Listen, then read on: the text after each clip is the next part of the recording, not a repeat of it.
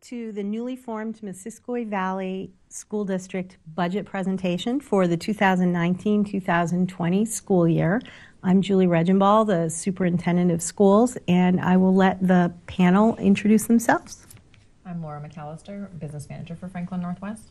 I'm Chris Shepard. I'm the Board Chair for the new merged district. And I'm Megan Conley. I'm the new clerk for the new district board. Okay.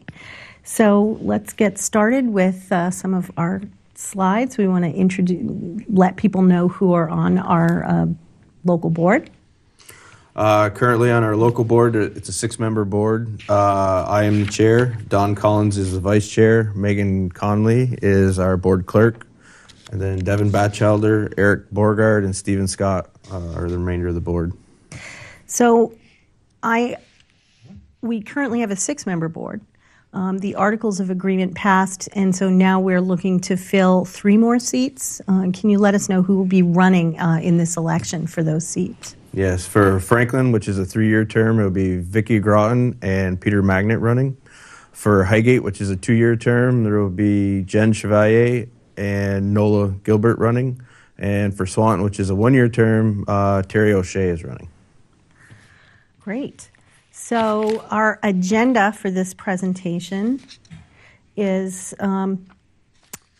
we want to talk a little bit about how we got here to be having a budget vote in June. We want to talk about who we are and what schools we represent in the new district, a little bit about those schools, just to let people know what the staffing is in all of our schools as an overview, a presentation of the pre-K through 12 proposed budget. It's the first time we've seen a budget of all of our schools together. We'll talk a little bit about any increases or adjustments that have been made to that budget, estimated education tax rate information, article language that you'll see on the ballot, and where and how we can vote. So I really wanted to start a little bit about Act 46 and why we're presenting a budget to the taxpayers in June. As people know, nobody really wanted Act 46 in our communities, but the State Board of Education made a decision at the end of November to merge us into a single pre-K through 12 school district. And that original timeline actually never involved us having a vote on March town meeting day for a budget. We were expected to organize within 60 days of that November decision, and then we were going to elect a board on town meeting and then propose a budget.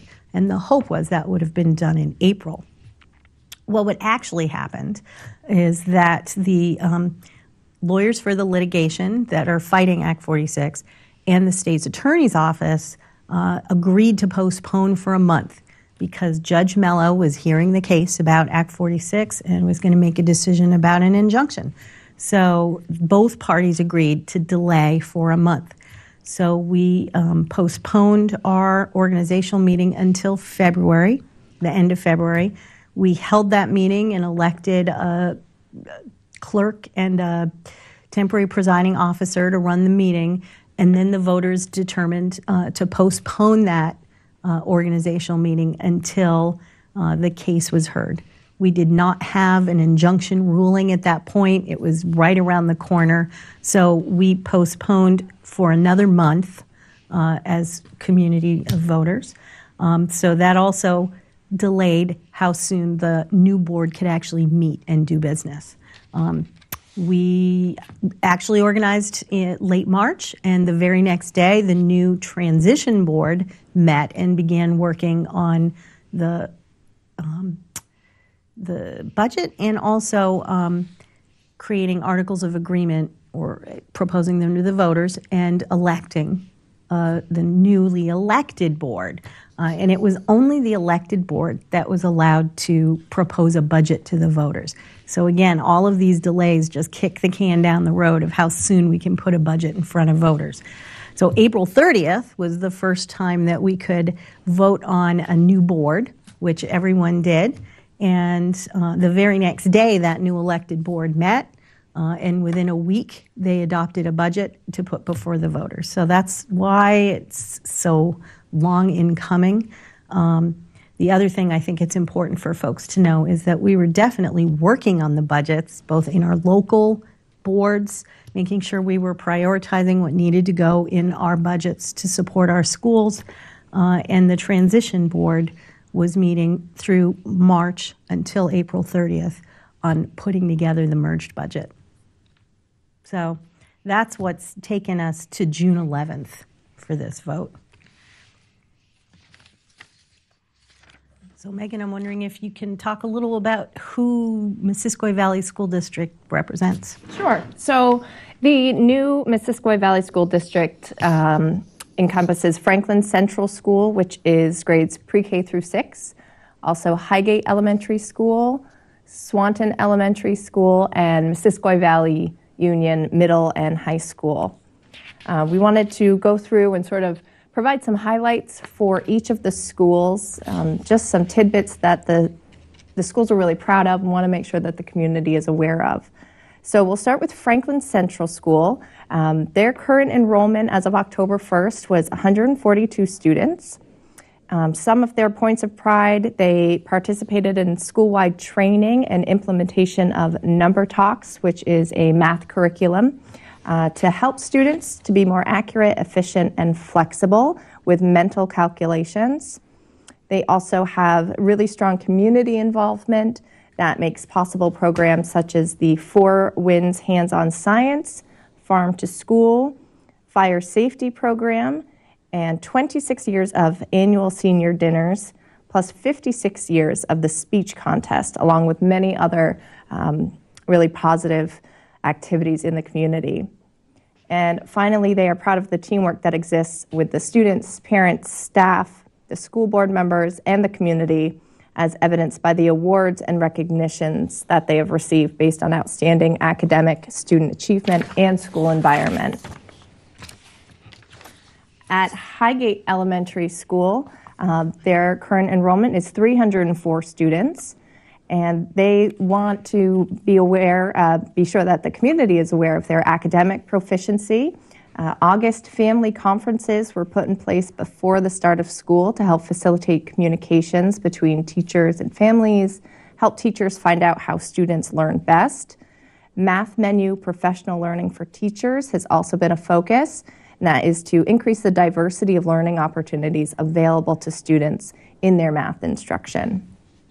They also have high-quality staffing. Teachers in Highgate have a well-established coaching model to regularly provide feedback and professional learning on teaching and learning. They have formal observations that are conducted using swivel video technology, and it allows teachers and administration to engage in rich discussions about teaching practices. It is also a positive climate for learning. This year at Highgate, the staff have engaged in professional learning about the use of restorative practices to improve students' social emotional learning. Staff have used the practice to facilitate positive professional communications as well. And Seesaw has been put in place as a homeschool communication app and has strengthened the ability to share information with families. At Swanton Elementary School, we are at an enrollment of 611 students.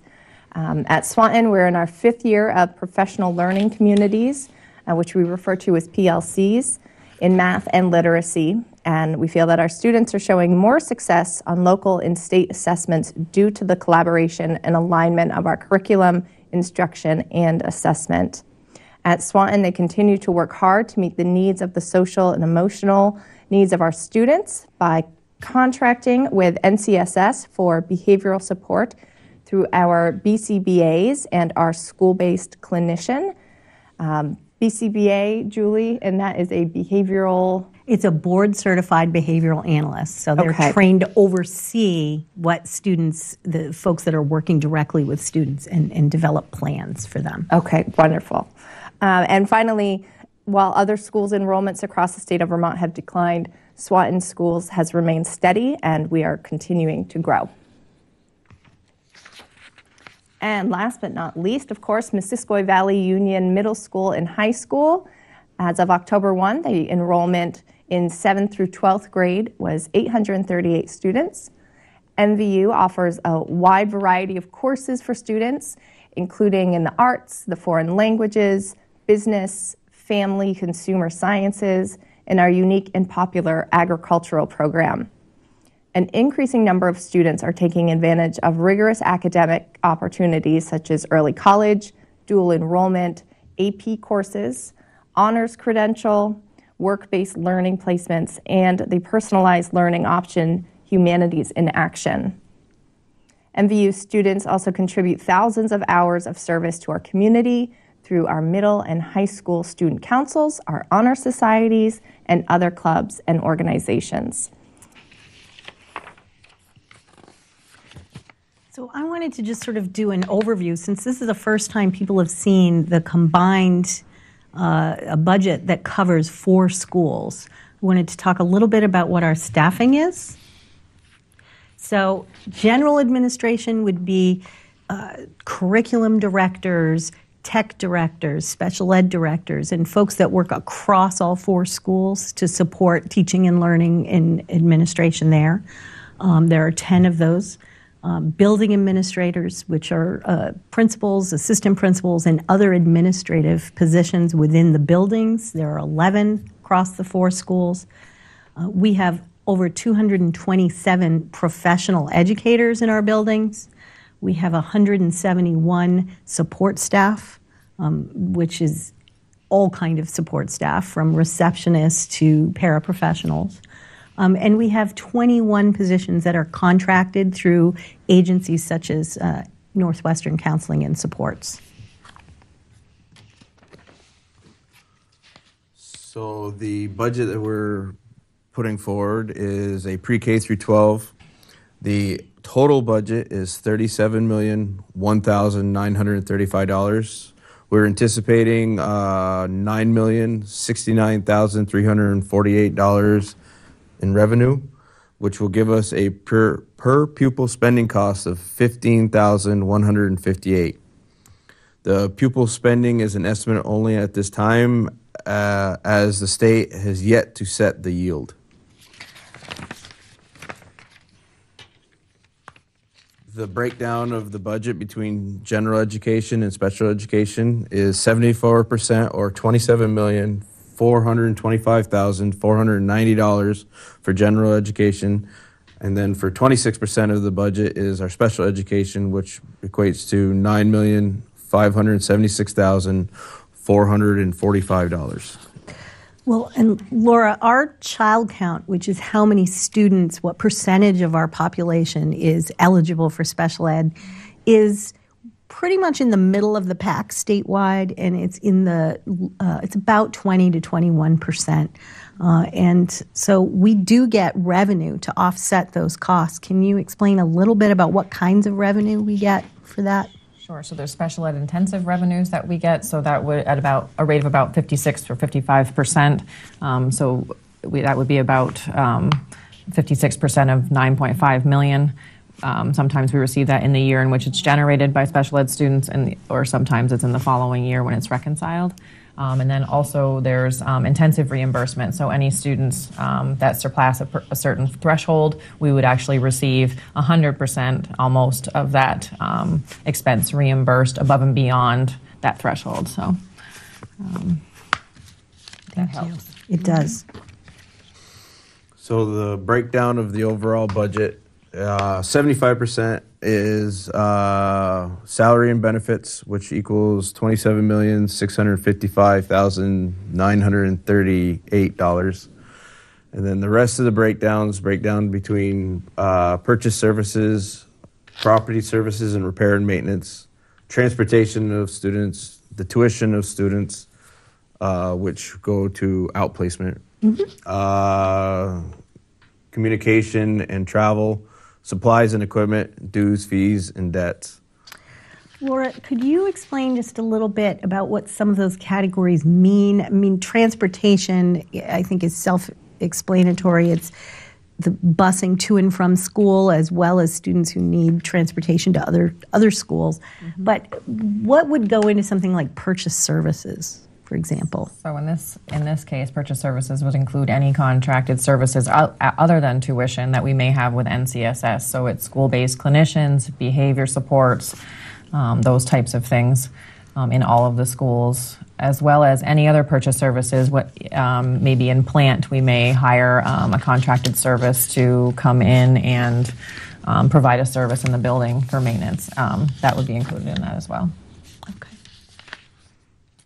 Thank you.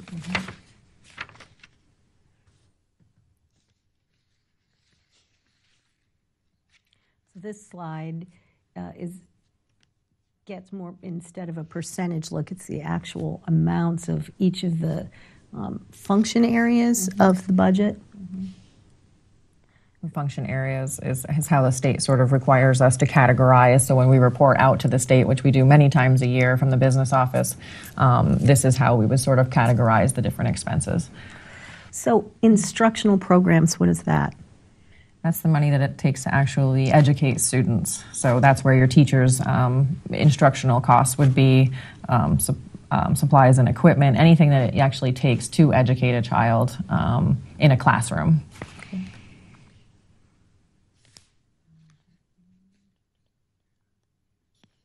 Now, I know in a merged budget, some questions would be the principal's office, for example. In a local budget, that's a single principal's building's principal. So in a merged budget, the cost for all of the schools' principals and their administrative assistants or whatever goes into that line is now in one larger principal's office budget, for example. Okay. And that would include registrars and office staff and copier expenses and those types of things in that budget as well. Again, the total budget number of $37,001,935. And I would add that in this merge budget, some things may have gotten moved around from where people may have been used to seeing them because we had to sort of streamline where expenses were going to fall. So we did have to kind of shift and accommodate that coming in from 4 different budgets into one. So some of the changes that are in this budget generally increases in salary for professionals as well as support staff. One of the bigger drivers, of course, is health insurance. That's driving up the cost of all kinds of businesses, including education. Can you talk to us a little bit about the history of, 11.8% is, how do we come up with that number? So we belong to a statewide health insurance group called VHI, Vermont Educators Health Initiative.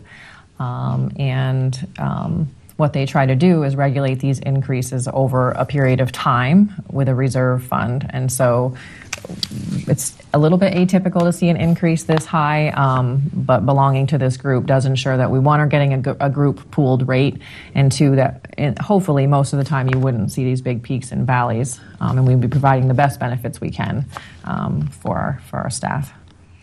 And these increases are really why the state is looking at negotiating health care together at a state level, hopefully to curb those costs in the future. But that rate is given to us, correct? We didn't choose it. No, we do not calculate that. Okay. That's something that VHI does. So facility bond debt payments are also added to this budget. MVU, this is their first year of the bond, and then next year, obviously, will be interest as well as repayment. And next year, Highgate passed a bond this current year, and next year their interest payment will be in this budget? Right, and then Franklin had an existing bond that they're at the end of their repayment plan on, so that it would be in there as well, and I think it's a little over $300,000 total. Okay. Other investments in our bill, speaking of the bonds, investment in building and grounds, repair and maintenance, those investments were made in really all of the schools. Chris, could you speak a little bit about why that's important? I know we had a lot of conversations in Highgate about that. Yeah, so we're trying to change the way we maintain our buildings. Before we were much more reactive. We're trying to switch to a proactive style. Unfortunately, I know in Highgate, for example, our buildings are so, I don't want to say worn down, but windows are aged, doors are aged, the roof is aged. So we need to, and the parking lot's just awful. So we had to go for a bond in order to upgrade the entire building all in one shot. But going forward, all 4 schools are trying to be a lot more proactive and have lines within their budget for property maintenance, for building maintenance, so that we can handle things year by year instead of having to do these bonds. The importance of maintenance, a prime example in Highgate, we had an alarm go off. We had to put all of our students outside on a very cold, rainy day, and it was a building maintenance issue. If we were a little more proactive, maybe we could have prevented that. And that's the route we're trying to go. I would add also that there's increased demand and requirements and certifications and that sort of things that are impacting our building costs, things like ADA compliance and lead testing and these different kinds of things that seem to be happening to us that are required that may or may not be good. There is added cost to that, and so keeping up with that impacts the budget. Yeah. One of the lines that I think it's important to make sure we touch on is the athletic and co-curricular line. Although that was not a large increase, the MVU board historically has had football pulled out of their budget and had a separate article about whether we should support $10,000 for football for students at MVU. And the MVU board discussed that for 3+ months. It's a new board. There have been changes to the program. Actually, the Vermont Principal Association Athletics met with the athletic director and the coach of the football program and really talked about how best to structure the program. And the decision was made to have them move from a varsity program to a junior varsity program. They're talking about recruiting in Enosburg and Richford and other students that don't have football to work more closely with the rec departments to sort of have more of a feeder program to support it. We have a number of students who are very committed to it that continually want that. And the board discussed the fact that given that it's a new district, it's very important to put all of the needs, including athletic and co-curricular, that students are participating in the budget. So they did make the decision to do that, and they really just did not want to have a separate article imposed upon the new board. So we wanted to just really be transparent with the community that that was a decision that the MVU board did make, and the transition board was aware of that when they put this budget before the voters. Now, we also wanted to talk a little bit about early childhood. We have had an expansion grant, a federal grant for early childhood that sunsetted. So we did make some cuts to our early childhood program to make up for that loss of revenue. We went down a classroom and some staff because of that. We also have made a reduction because we don't have a lot of teachers that move between districts, but one of them that did traditionally was a teacher of English language learners. And because Sheldon is being moved to the Northern Mountain Valley Unified School District, and many students that were served there were served by this teacher as well, we made appropriate adjustments in the budget to reflect the loss of this school. I would just like to speak to the grant-funded teachers line that we have here. Just to point out that, yes, it does increase the budget line, so the $37 million does include the cost for those grant-funded teachers, which is primarily interventionists for students in each building, but there is corresponding offsetting revenue on the revenue side, which reduces our spending per equalized pupil, so that's important to remember there.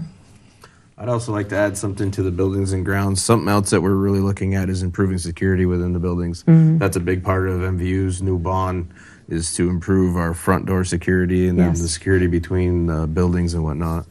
And all schools are looking at that. Yeah.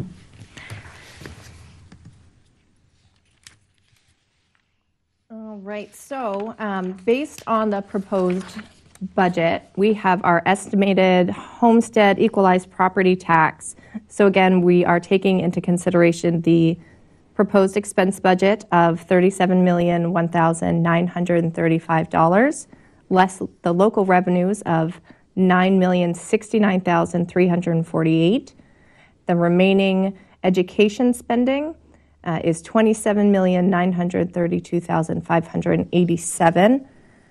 Finally, the Missisquoi Valley School District fiscal year 20 estimated equalized pupil count is 1,842.76, which leaves us with education spending per equalized pupil of $15,158.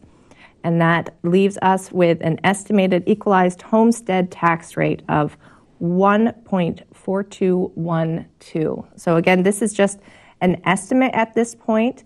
But this is where all the towns in the district will be starting with their property tax, correct? Mm-hmm. Okay. So, Laura, a couple of questions. So, equalized pupils, can you explain what those are and why it's so important to the calculation of our tax rate? Sure. So equalized pupils are basically a 2-year weighted average. There's a calculation that the state does based on different needs of different age groups and different types of students with different needs.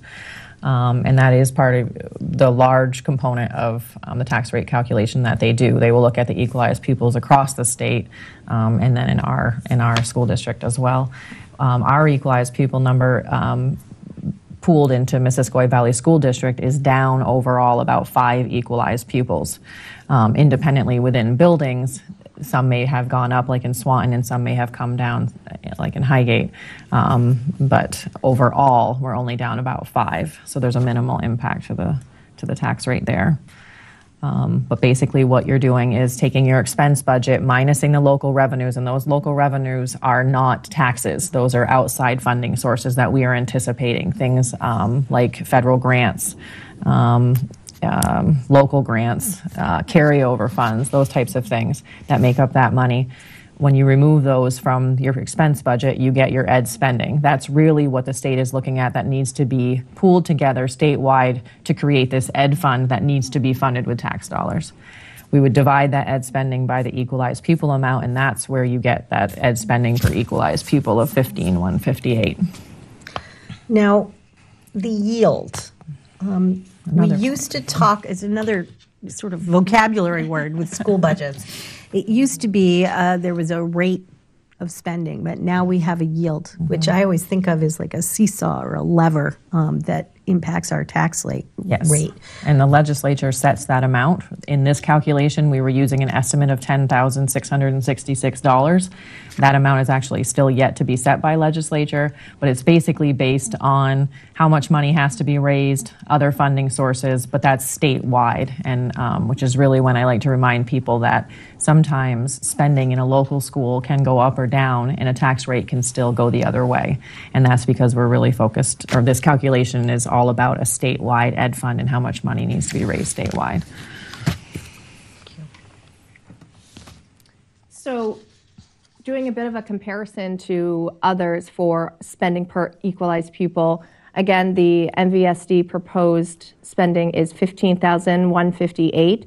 The state average in 2017, fiscal year 17, it was $14,651. Fiscal year 18, that increased to $15,368. 19, it was at $15,521, and the fiscal year 20 estimated amount is $16,111, which puts the fiscal year 2020 Missisquoi Valley School District proposed spending at $953 less than the estimated fiscal year state average. Typo there, I apologize. It's fiscal year 20. I figured. Fiscal year 20. Yes. So again, when we are starting with that, the property tax of $1.4212, and then moving into the estimated homestead equalized property tax with the CLA adjustment, this is where the changes will come in, and it will vary per town. Mm-hmm. So the CLA is the common level of appraisal. Franklin right now is at 101.12%. Highgate is at 106.27%, and Swanton is at 102.81%. And Laura, could you tell a bit more about the impact of the CLA and what that means? Sure. So this is not a calculation that we do. It's a statewide calculation, but basically it's a comparison between statewide property values and town property values and assessments. And so when your common level of appraisal is over 100%, it has a positive impact on your tax rate, and if you're under, then it would be a negative impact. That being said, our CLAs have come closer to the 100% or come down a little bit, even though they're over the 100%. So it is causing a bit of an increase from the prior year for all of our towns. That's for Franklin, Highgate, and Swanton. They all went down about 2 points. Almost, yeah. Mm-hmm. So the CLA is where we have one equalized tax rate that is generated by this budget, but the common level of appraisal gets applied to that, and that's why in Swanton, Highgate, and Franklin, we all see a different tax rate on our bill. Okay. And with this information, again, the estimated adjusted tax rate for Franklin is 1.405. In Highgate, it is 1.337. And for Swanton, we are estimating 1.382. The estimated tax rate impact, homestead value of $200,000 for Franklin in fiscal year 19. Your tax rate was $2,624. The estimated increase for fiscal year 20 is to go to $2,810 for an increase of $186. For Highgate, FY 19 was $2,504. Estimated for FY20 is $2,674 for an increase of $170. For Swan, FY19 was $2,554. Estimated to go to $2,764 for an increase of $210. All these estimates do not reflect any of the income sensitivity adjustments.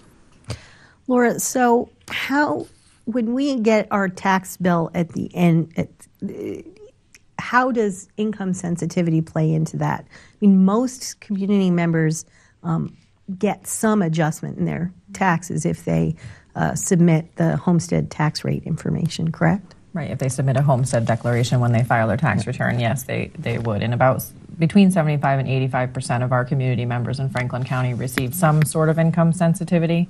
In fiscal year, fiscal years, taxes work on calendar years.